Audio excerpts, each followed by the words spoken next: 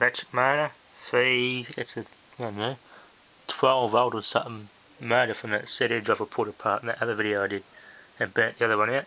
This is the other one I run off that transformer. Now I'm running it off this 53 volt rectifier transformer. See what happens.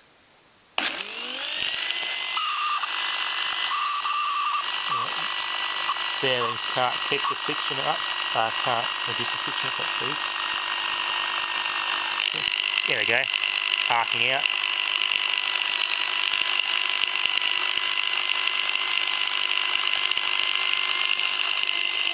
Hope I don't get shocked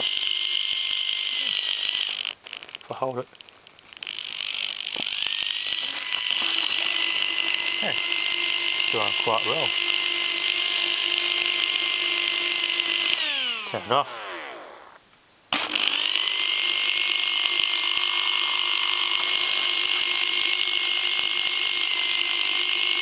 It'll burn out eventually.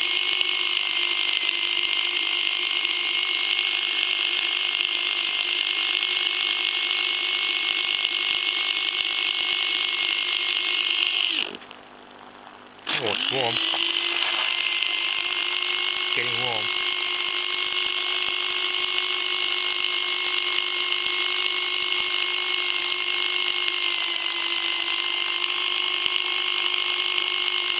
Well, take that little gear off it and see what happens.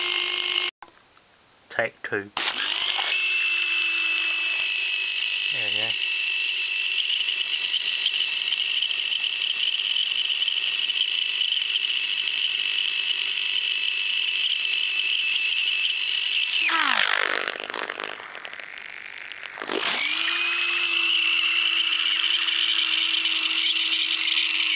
Yep, that spark coming out of it.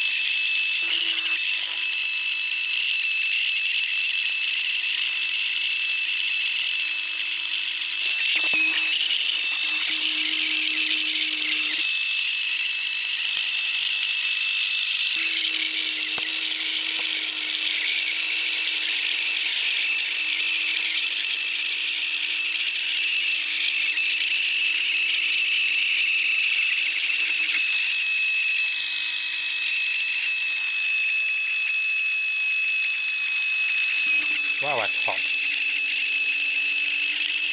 That's why it's squeaking. The bearings lost the friction at the heat and then start to squeak. Come on, they'll die eventually.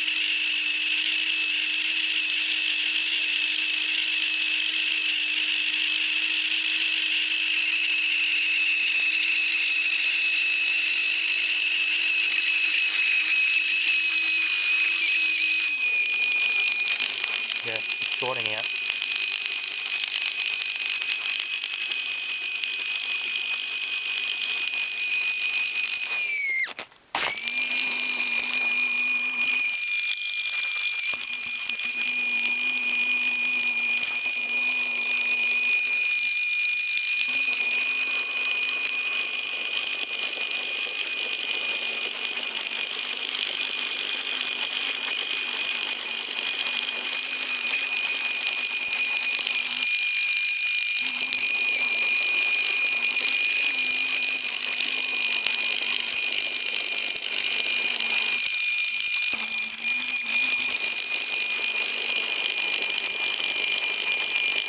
Burning out.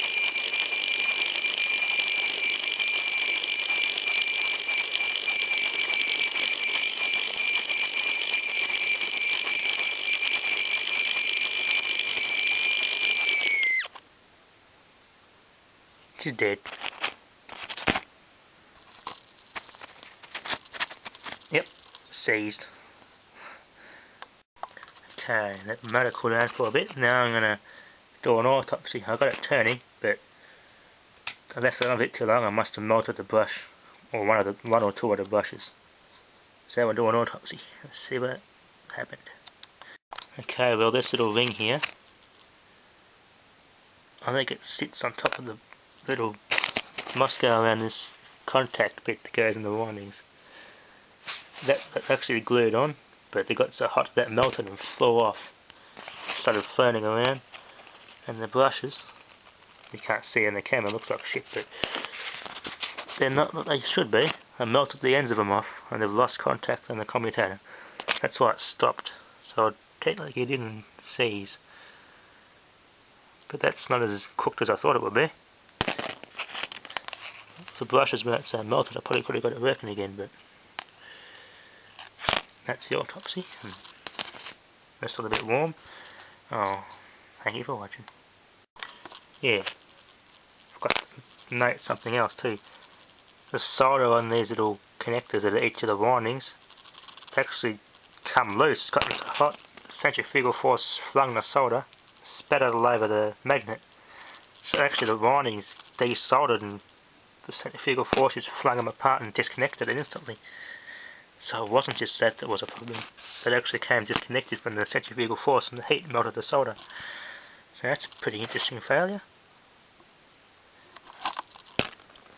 Can't get a good sight. There's a solder in there. You can just see it on the camera. Okay, see you later.